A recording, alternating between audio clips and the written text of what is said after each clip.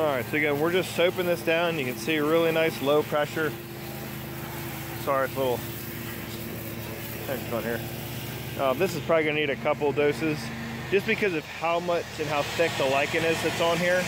This is what you actually see most times on a roof.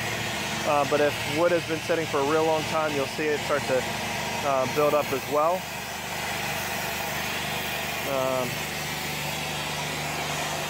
That's pretty much it. So yeah, just getting this cleaned up.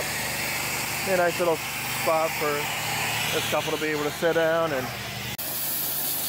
all right, so you can see the green comes off right away. The lichen actually has got roots into the actual fibers of the wood. Same reason why it's actually more difficult to deal with that on a roof, because it does penetrate so deep into it.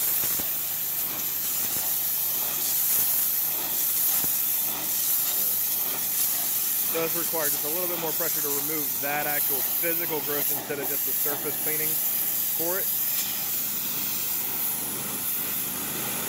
Because this does not look anywhere near this nice in a long time. Again, this was not part of the job. We just decided to go ahead and do it because it was dirty. And I think I pushed it there. It's amazing what the right cleaners and chemicals can do to actually go ahead and eat that up, make it a lot easier for it to come off.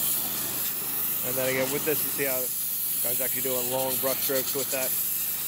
Going back and forth a lot of times you'll see, especially with the high pressure homeowner grade power washer, is that then that's going to end up showing brush strokes and everything on here, versus with this we're able to dial the pressure back but also do a longer stroke.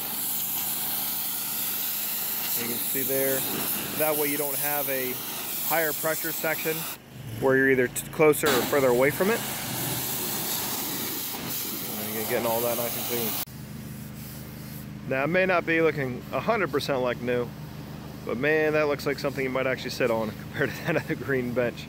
So hopefully these customers will be able to get some more use and enjoyment out of this bench now that it's been restored. Have a great day.